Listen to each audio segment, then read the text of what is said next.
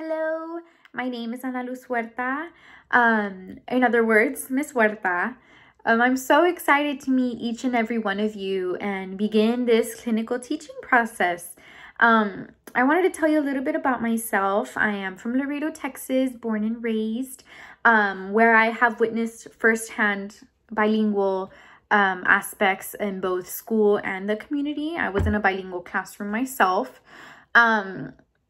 También hablo el español, fue mi primera lengua que aprendí de mis padres y es un gran beneficio. I have decided to take on this profession because I want to be able to make an impact on students in a positive way, the way that my teachers made an impact on me.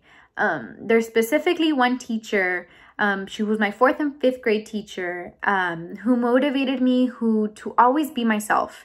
And do my best, because that is the best version of yourself. I still remember being a 3rd grader myself, and I want you all to be able to feel comfortable enough to ask questions without any hesitation. My parents were the main reason why I chose to become a teacher. Throughout my school life, I've always admired teachers and how important it is, the education system is, and how I want to be a part of this impact on students, to inspire and for them to be a better version of themselves in and out of school. My mother used to be the coordinator of her own daycare with her own students, and I loved seeing her interaction, and I want to be able to experience that for my own in my own classroom. So I'm very excited to learn more about my field and how I can become a better advocate and role model for students.